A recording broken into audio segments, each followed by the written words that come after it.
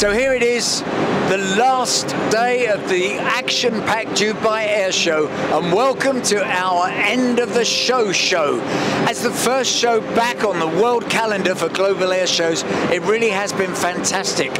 And while we've been walking around and building it all up over here, somebody has been watching us from up there. So we operate our satellites in mid-inclined orbits, which allows us to take many shots of the same point on Earth every single day. So over the last couple of weeks, we've been collecting images multiple times per day and collecting those and running our artificial intelligence and object detection on the satellite pictures that we've been collecting, so you can see the aircraft here in the images that you see.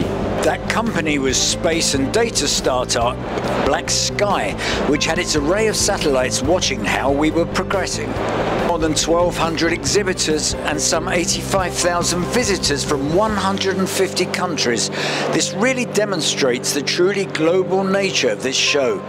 A lot of relationships have been developed. First-time visitors, Israel, were looking at developing new partnerships for both civil and defense products. We are sharing the same spirit, and we are excited to share knowledge and effort to bring some of our technology here to the territory, to the benefits of the territory and the world. And I think that we see some of the potential collaboration eye by eye with our partners at the UAE. And even the regulars found this event worthwhile.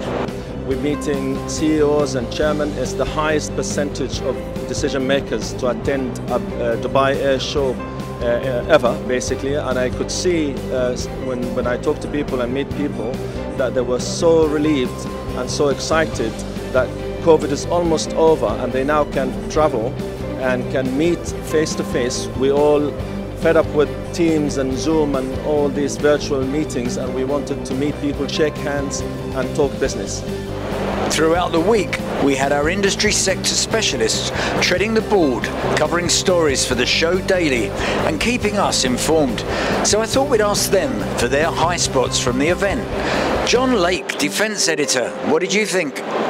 To a certain extent, it's been a tale of two mock-ups, in that the Sukhoi checkmate is obviously, you know, big news. It's really difficult to understand whether it's the beginnings of a real fighter program or whether it's just mischief making from the Russians. You know, so is it, you know, the beginnings of a real fighter program, or is it just, you know, a means of Sukhoi grabbing attention to itself?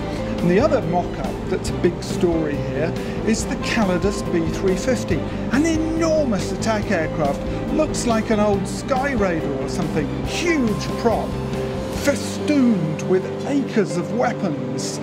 But it's a mock-up. Is it ever going to be real? You know, the little ordinary basic Calidus B250 is supposed to be a light attack aircraft. I can't see where this one fits in. Then of course, third mock-up is the F-35. Lockheed haven't sent a real F-35 to what's supposed to be their next big customer. So that's another. They're funny things to describe as highlights, but they kind of are. Then you've got the Russian helicopters, particularly the Ka-52, in service in the region already with Egypt as the Nile crocodile, which is just amazing, and the Mi-28, both giving fantastic displays, bags of power, new rotor systems, fantastic to watch. UAE Air Force giving its usual really polished aerobatic displays with F-16, Mirage 2000, just so much to see. And then dotted around in the halls, you'll come across this amazing model of a brand new ISR configuration for the Global 6000. It's been fantastic. And when it comes to those reaching out for these opportunities, you could look no further than just down the road to Abu Dhabi, where the UAE's indigenous defence conglomerate Edge is celebrating its second anniversary since the launch of the company in Dubai at the show just 2 years ago. Edge today is now ranked in the top 25 largest defence companies globally, which I think really shows the scale of the industry here in the UAE is now not just focusing on the local market or even the region, but we've really become a global player in the broader defence and aerospace sector. I mean, of course, today Edge plays a significant role in supporting our local customer in this market. But you know, we have now exported products and solutions into more than 20 countries around the world. The commercial aviation sector always brings theatre to their activities. Mark Pilling had a ringside seat. In the commercial aviation world, this was remarkably a Dubai Airshow with no big Gulf carrier deals. But even so, over 500 orders were signed and it was not short on theatre. The first actor was Boeing's 777X, which made its international debut and gave the US airframer a welcome boost with a spectacular flying display. The second act saw Airbus lighting up not only the Burj Khalifa, but getting the party started with 2 massive orders. The third act was all about cargo. While Boeing is still studying a 777X freighter version, the Air Lease Corp deal at Airbus saw it become the launch customer for the A350 freighter with 4 orders. The conversion market is also red hot, and a joint venture between Etihad Engineering and Israel Aerospace Industries will see these firms establish a 777-300ER passenger-to-freighter conversion line in Abu Dhabi, laying down a challenge to incumbent suppliers. As the curtains close on the final act here in Dubai, we reflect on the contrasting emotions of the big two. Airbus is bullish, it's confident, focused on market and production rate growth. Unsurprisingly, Boeing is more tentative on this first return to an airshow since the start of the pandemic, as it focuses on bringing the next versions of the 737 MAX and the 777X to market. Whether happy or not in the limelight, at this point, both OEMs have positive takeaways from Dubai 2021 and will be looking to build on them into next year. Jill Stockbridge, our business aviation editor, had the good fortune to be watching out for the corporate and private aviation business, and that looked a bit like fun. There were certainly a lot of pretty jets out on the static to be seen. Some of the highlights, I'd say, we saw the debut of Airways, the Russian business jet. A very impressive debut, I would say. EXO were here, as well as VistaJet, but bringing their technology. They were changing the face of how we book charter jets and how that actually works for the customer. Acropolis were here. They gave us the first public viewing of their ACJ 320. And Airbus also announced the very first customer for the ACJ 220, none other than homegrown 5 Group from here in Dubai, and it will be operated by Comlux. Bombardier bought their 7500, but in many ways it was their special mission aircraft that caused perhaps the most interest. Then Dassault gave a strong nod to sustainability, which has obviously been the subject on everybody's lips, even in the private aviation world, by flying their 8X here on 50% sustainable aviation fuel. All in all, it's surprisingly interesting and surprisingly busy for the business aviation sector. The story that tickled my fancy the most was Chloe Greenbank, when in search of a vegan lunch, she found a helicopter instead. Now, I've seen a lot of innovations in helicopter interior design. This is a first for me and a first for Airbus corporate helicopters. A special request from a valued customer, this ACH 145 features 6 seats all kitted out with the ultra leather material, all completely vegan.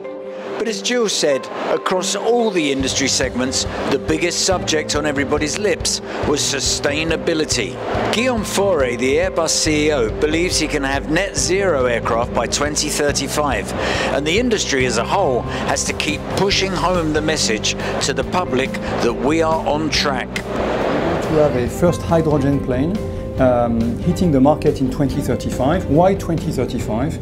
Because we have started the development of the technologies 2 years ago. We think you need roughly 5 years to mature those technologies. They are based on existing things and we don't need to reinvent the laws of physics.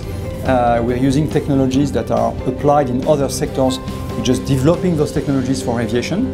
Then we will need 2 years to prepare the launch of a program, finding the partners, the location for the plants, and preparing the industrial system that we need, preparing contracts, funding of these big investments. So 2027, 2028 will be ready to launch the program, and then it takes to 2035 to be certified and enter into service. And from the airline perspective, Tony Douglas, CEO of Etihad Airways, whose Boeing 787 Dreamliner Eco Demonstrator led the flying display. He talked to me at one of the show's Fish Tank Talks, a new concept for this year's event.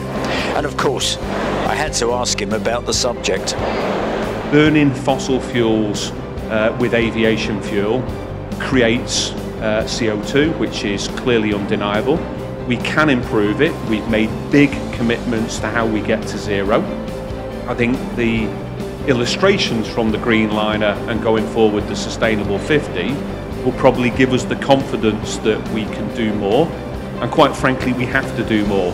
And the only balance I think I put back to this one again is I think the airlines in general acknowledge this. I think the manufacturers, when we listen to them, are putting more of their R&D dollars than ever before into how they can make more sustainable next generation products.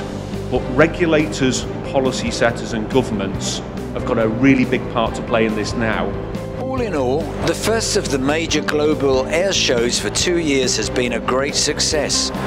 More than 160 aircraft were on display in the air and on the ground.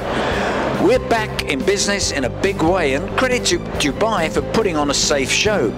And we're looking forward now to the next big event, which is the World Defence Show in Saudi Arabia. Well, that's it. We've come to the end of our 5 days of the Dubai Airshow. It's been exciting and it's been a lot of walking. I've done more than 50 kilometres, would you believe? Thankfully, my friend Don here from Collins Aerospace found me a comfortable seat to sit down to end the show. So, nothing more to do other than say thank you to Boeing for sponsoring our programs, and thank you for watching them. All I've got to do now is get out of here. And this says, pull to eject. No, don't touch it!